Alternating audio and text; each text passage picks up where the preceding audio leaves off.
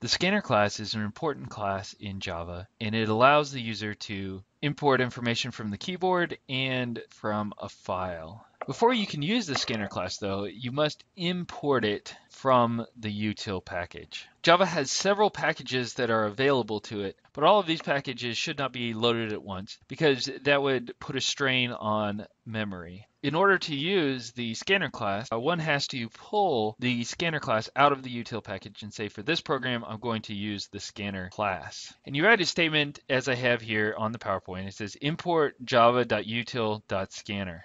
Import is the keyword that's importing the scanner class. Util is the package name. It's coming from the util package, and util is short for utility. And then finally, it's the name of the class, which we're going to use the scanner class. This must be at the very top of your program if you're going to use the scanner class. You could also use a wildcard here. That would indicate I want to use everything inside of the util package. But because we're not using everything inside of it, why waste the extra memory or the extra computing power that is necessary to bring in all the classes of the utility package? And so using the name of the class is preferred over using the wildcard, although both will work, and you might see both in a program.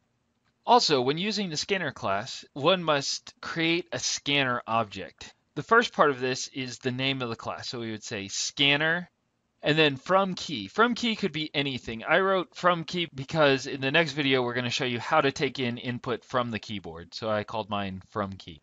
And then finally, we have scanner system.in. Scanner is a constructor and it will always be the same name as the class. So if you see scanner here, you're going to see scanner here. And then system.in, telling where the scanner is going to get its information from. It's going to get it from the keyboard.